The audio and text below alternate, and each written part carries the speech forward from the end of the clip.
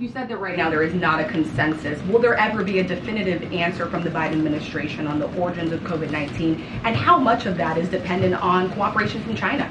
We really do want to know what happened here, because the president wants to make sure that we're postured to prevent any future pandemics, or if not prevent them, to be able to get farther along ahead of them. So we're working very hard to understand this as best we can.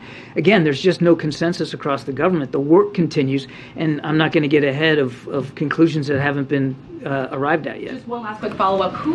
What agency is taking the lead on this?